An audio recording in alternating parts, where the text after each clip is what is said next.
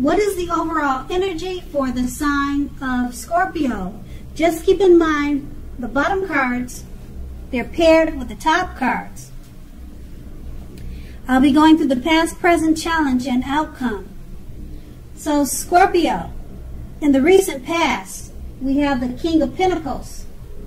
Now this speaks of authority, tradition, and success in money matters. Now when this card appears in a reading, it's a sign that now is not the time to try to be a maverick.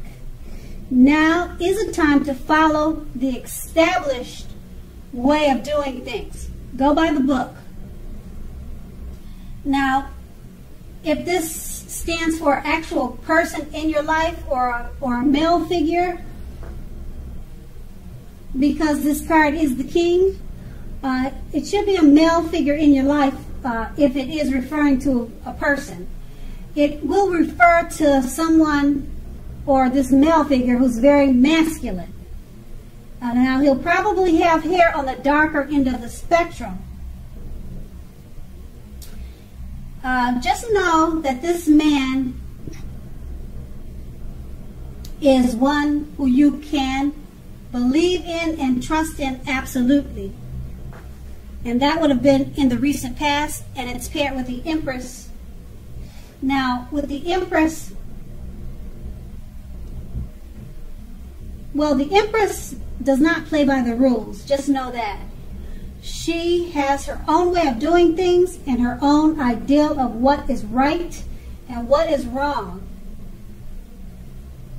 Now, that doesn't mean that she'll always get her way, but she's a reminder not to ignore your creative, intuitive side.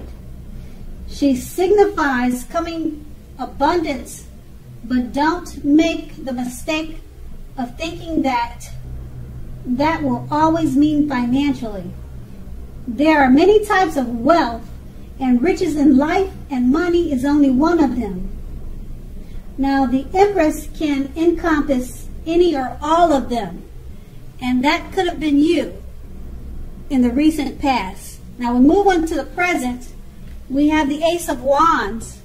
Now, this indicates new beginnings, usually very positive new beginnings. Now, the Wands, they're in the realm of accomplishments and are often generally related to work or career, but it doesn't have to be. It could be home or family, but this card indicates work and career. So, if you are having a difficult time, just know that things are very likely to be getting better very soon. This card, it depicts upbeat, optimistic, and being hopeful about your future with a very good cause. So you are more than likely to be feeling quite energetic and positive at this time. And if you're not, you will be very soon feeling that way. Now, keep in mind the aces, they also tell us that now is a really good time to start something new. And this card is paired with the Page of Wands. Now, with the Page of Wands, people are usually warm, ambitious, and usually high achievers. If this is not an actual person, the Page of Wands, it will indicate the energy of ease. And the energy of ease, distraction. So you need to try to stay focused. Now, this card also indicates that things you started some time ago, they're starting to come to life. They're starting to come to fruition. It can also show a need for new things, new adventures, new approaches, and new ideas. Now, the page, it brings us positive energy. But we must supply the follow-through. We must follow up with what we're doing to see results. And with these two cards paired together, they're both about new beginnings, new adventures. Now, with the Ace of Wands, they're very positive new beginnings. And you could be having a difficult time, or if you're having a difficult time, just remember that they'll be changing, taking a turn for the better very soon, because this card is about upbeat, optimistic, and being hopeful about the future with a very good cause and very good reason to be. And it's paired with the Page of Wands. Whatever you're trying to do, whatever you're trying to start, is about to come to reality, come to fruition very soon. So that's going to be in the present. Now we move on to the challenge. We have the Eight of Swords.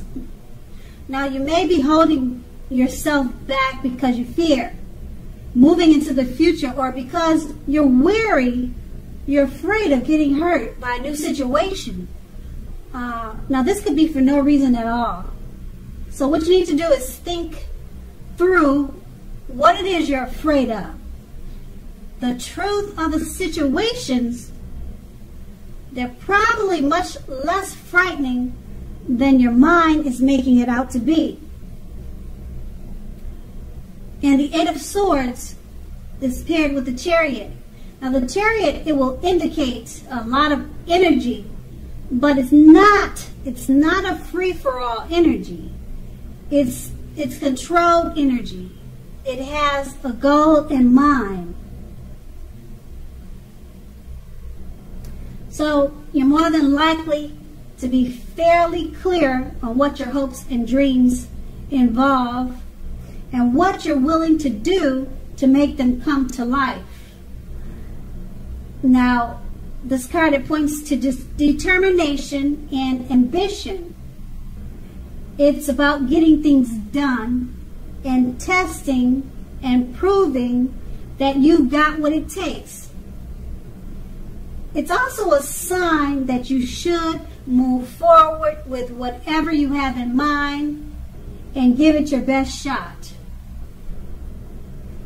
Now, with these two cards paired together, the Eight of Swords, you're holding back out of fear, or you could be afraid of getting hurt.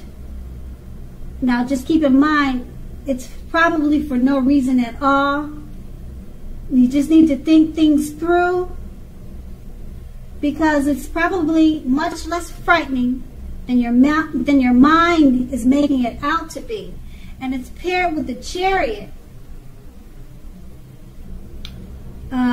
Once you release whatever you're fearing, go ahead and move forward, because the Chariot is about your hopes and dreams and being willing to make them come true. But it's going to be hard to do that if you're fearing or you're worried.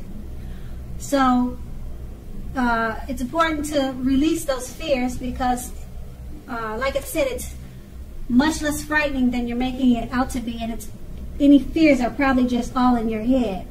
So move forward, because the Chariot is there. It's letting you know that now is the time.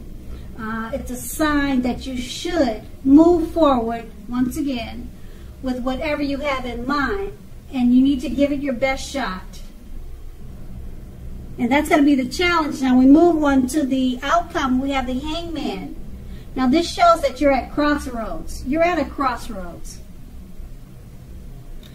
One with only two options: in or out, up or down, yes or no.